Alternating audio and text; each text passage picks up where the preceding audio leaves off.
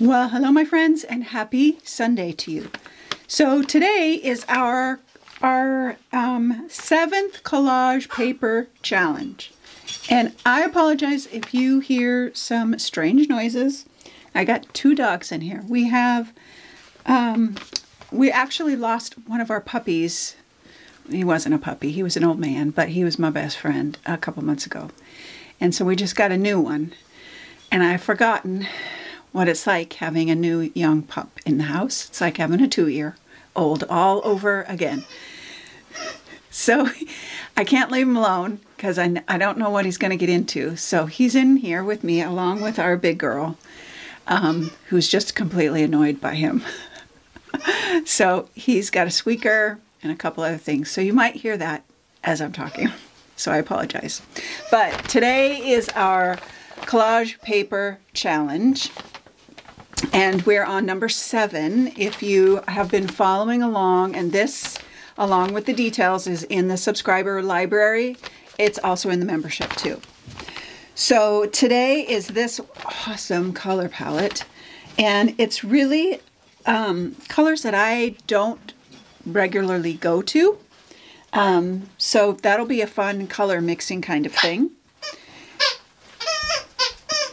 Tucker. And the prompt is letters and numbers. Makes me very happy. So I have lots of ideas for that, and I want to share that with you. Before I do that, Howl at the Moon is still on early bird pricing, and you can get that for another, by the time you see this, another week of early bird pricing. And then I do have some new shirts in the shop. This one says paint is my therapy. The other one says perfectly imperfect. And the other one is show up, make a mess, repeat. And they're super fun. Just, you know, kind of fun. The perfectly imperfect looks a little vintagey. They come in all kinds of colors, short sleeve and long sleeve. So you can check those out too, if you want. So new workshop, t-shirts, all the supplies will be listed below. There'll be a link below to the supplies and everything. That's also the supplies and stencils and everything that I use are also listed in the weekly email. If you're not a subscriber to the email, you can subscribe. I have that link down below as well. You get updates from everything that's going on, all the new videos. It goes straight to the video, and then you have all the supplies. It's like a blog post, but it comes right to your inbox. So, and then what else was I going to tell you? I have new stencils today. So when I saw the prompt, this is what happens when you're a stencil designer. I saw the prompt. I'm like, I have a lot of letters and number stencils, but I wanted a few more because I wanted some big ones and I wanted some different fonts. So I went a little crazy because letters and numbers are kind of my thing, along with collage and all that. Okay, so enough talking. Let's start looking. So I have my journal out here. Scooch it over a little bit. This is my regular journal that I have been doing all of my collage paper prompts in, along with a whole lot of other things. But like, I think that was the last one. And I have out some like neutral collage papers. Now I'm reusing what I have. So I have some neutrals to initially start the background. And then I have, I've pulled some. Now these colors are not colors that I have, believe it or not. Tucker. I tried to get close, and then I will do some color over the top of them. But like that one's kind of close. So this will be fun, a fun challenge for color mixing for sure. And then, like this is a cream, but it's more yellow. It's got a yellow undertone to it. So I'll have to do some, it's closer to like a Titan Buff, but it's got this yellow-ish color. And then these are not raw umber. They're more like a burnt umber. So, and this has a little bit of a reddish tint to it. So we'll have to try and see what we can get for those colors. But I did try to pull, I tried to pull some colors that might be similar. And even if they're similar, I'll go back over them with some color, maybe a color wash or something. So I've got a few of those. This one's kind of close to that one. And then, like, just trying to find something close.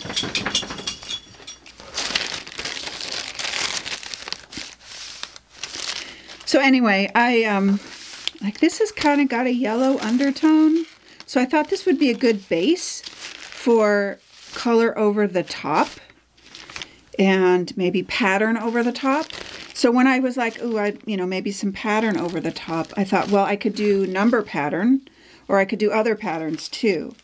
And then, so then I thought, okay, so I've got, and then I've also got a bit of black and white out because our color palette plus black and white or neutrals, black, white, umber, which I already kind of have those. So it'll most likely be black. And then these were like cleanup pages that I thought would be great to use for some gel printing. That's the other thing I was going to tell you I wanted to do is do a little bit of gel printing. But I was kind of trying to find, like this is a really cool, like this color right here is very similar. So this would be a good one to kind of go over with this color and maybe a pattern or something like that. Same with these ones as well. And this color actually was really close. No, see? It's not yellow enough, but you can see it's got a little bit of yellow undertone. Anyway, I'm going to reuse these and hopefully take some gel prints on top of this in my colors, in the color palette. So I plan to do a little bit, not a ton. I say that now, but it's like, yeah, I'm just going to do a couple of pages in gel printing. Never happens. So I have my 12 by 12 gel plate out, and that way I can kind of do a couple of pages at once. And I have my brayer ready to go. Now, and then I have some pattern stencils that I was thinking about. Where are those? Just some fun ones. Just like, where is it? Where is it? Where is it? A couple different ones. I haven't quite landed on the pattern stencils yet. But I have some really cool font stencils that I did that I'm going to use because I'm going to have my color background with a little bit of color pattern, and then the focus is going to be letters and numbers. But I did some big ones because I want to kind of go small to big.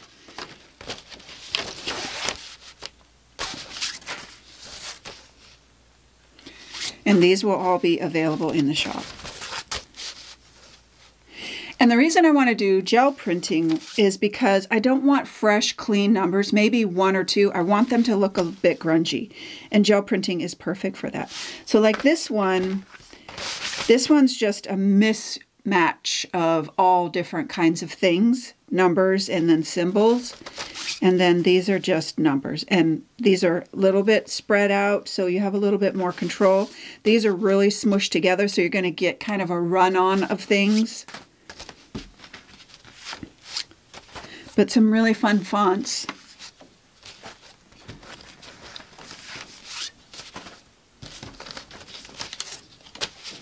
Same thing with this one. Is that this? Yeah. So same thing with this one. This one's kind of a mix mash of letters and numbers, which I make one on the computer, kind of like this. So now I can do this on my gel plate or however, just at the spur of the moment. And then, you know, the rest of the alphabet in the big ones. This font, and of course the big ones. So those are all new and in the shop and ready for you if you would like. All the older stencils that I used today, you know what? I'm just going to make them all on sale. Yeah, let's make them all on sale. Normally I don't put new stencils on sale, but because of what we're doing in the challenge, I'm just going to make them all on sale. So my plan is to put neutral papers down first, do some color in my color palette over the top, and do collage of color over the top as well in my gel plates. And then I want to kind of build up this kind of abstract feeling of a ton of just stacked numbers and letters. And I don't know exactly how that's going to look yet, but those most likely will be black. Black and white, black and maybe the cream, I think. Not exactly sure yet, but that's kind of my plan. My pages have been gessoed. I have out a couple of different greens because this is kind of a blue green. So I have some teal that I could mix with my greens. I have some cerulean blue, or what is this, cobalt blue, that I could mix with my greens to kind of get this color. And then this is Hooker's green. And then I have my Titan buff and my titanium, unbleached titanium, and then I'll have my gesso and a little bit of cad yellow, I think. No, that's not right. I was going to go yellow ochre, I think. I'm not exactly sure. This is like a orangier. I don't think that will work. I think it needs to be more of a subdued, oh, Naples yellow. That's what I was going to do. Naples yellow. I think that will give me, I'm not sure though. So it's going to be some experimenting. And then I have my raw umber, and I will use Titan buff or unbleached titanium and gesso to kind of get these exact right colors. I may need to add some sienna to that to kind of get that orange undertone. Anyway, that's kind of what I'm planning for my color mixing and my composition of my journal page. Okay, so that is the plan. We'll see where it goes. I'm so excited. I love the collage paper challenge. All the information's in the subscriber library or the membership, and library is free. And let's see, what else do I need to tell you? Howl at the Moon, early bird pricing, new stencils, new t-shirts, all kinds of stuff happening. New puppy. Tucker, you want to say hi?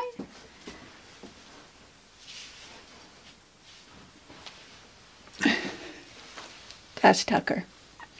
He's a good boy. Most of the time. All right, my loves. I hope you enjoy the challenge. I hope you are creating and being challenged by it and being able to use up your collage papers. So when I do my gel printing, I'm not going to be using new paper. I'm going to be using existing collage papers that I have, because that's the goal, is to not create new ones, but to use what I have. So, okay, I hope you enjoy this, and we'll see where it goes. I hope that your Sunday is restful and peaceful, and I hope that you always, always know that you are loved.